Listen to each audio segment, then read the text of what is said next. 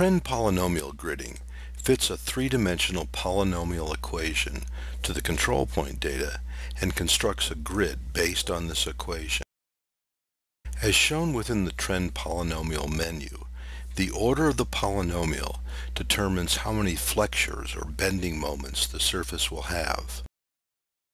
A first-order polynomial is a flat surface, such as a regional dip or a hydrogeological gradient.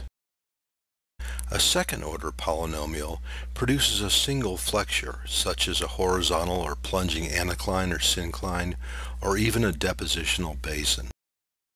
A third-order polynomial has two bending moments that might be used to model a complex structure, such as an anticline-syncline system.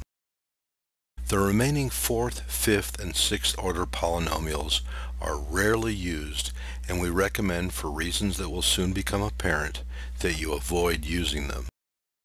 The automatic option at the top of the menu will generate all 6 of the polynomials and choose the most reasonable polynomial that correlates best with the control points. To illustrate the polynomial fitting, we'll start out with a set of control points. As mentioned earlier, the first-order polynomial produces a plane. In this case, the plane is dipping to the northwest.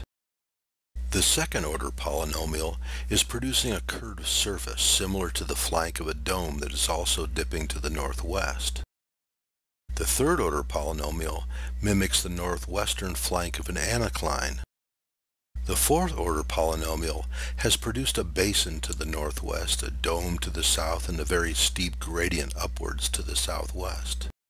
The fifth-order polynomial has produced some nonsensical flexures at every corner of the model. To illustrate how trend surface polynomials can be used to project trends into areas without control points, consider this example. A triangulation-based grid will be confined to the area of control despite the obvious trend. Generic inverse distance slightly extends the trend.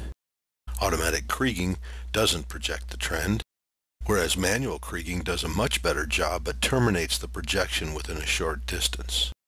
The directional automatic method goes farther, as does the directional manual.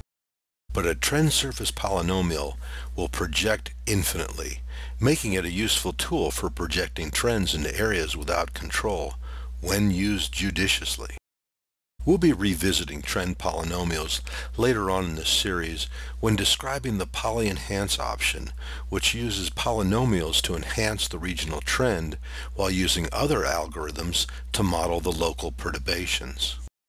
Advantages: trend polynomial gridding will project trends into areas with no data. Trend polynomial gridding shows regional structures otherwise hidden by high-frequency features.